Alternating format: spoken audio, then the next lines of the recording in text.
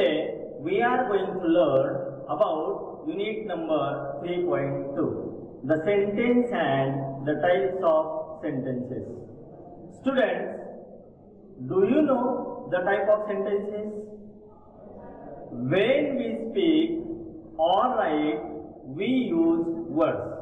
We generally use words in group. For example, Androclus was wandering in the forest. Second example, Shankar was a farm worker and lived on daily wages. Third example, the children are playing cricket on the ground.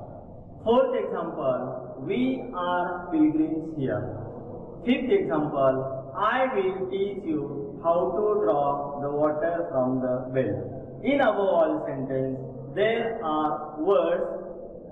The words are used for making the sentences.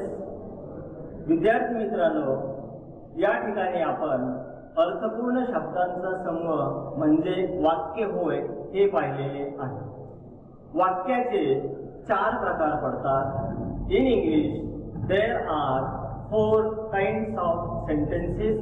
या ठिकाणी आपण ते 4 प्रकार पाहणार आहोत.